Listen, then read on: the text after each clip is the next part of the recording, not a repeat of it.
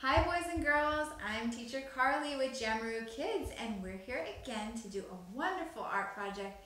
It is inspired by our book, The 10 Little Ladybugs. Do you guys like ladybugs? Yes. Yeah. And can you tell the boys and girls, who are you? My name's Sophia and her name's Ollie.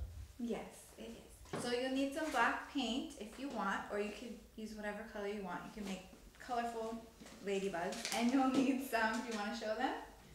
What is that? We need some paper eyes. They look like eyes, but I know. Yes, what shape is that?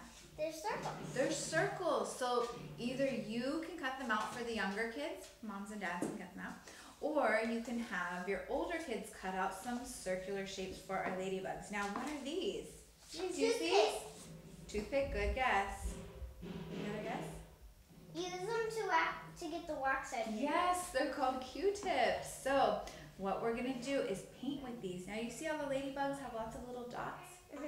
We can make little dots, or you can use them as paintbrushes, whatever you want to do. So there's one for you and one for you. And you each have two little ladybugs that you can do. Yeah. So we're gonna put some paint on our palette here, and then just get creative, have fun. Oh, look at the dots you're making there.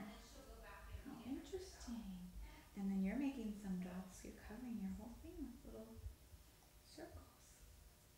Look at you guys are both doing awesome.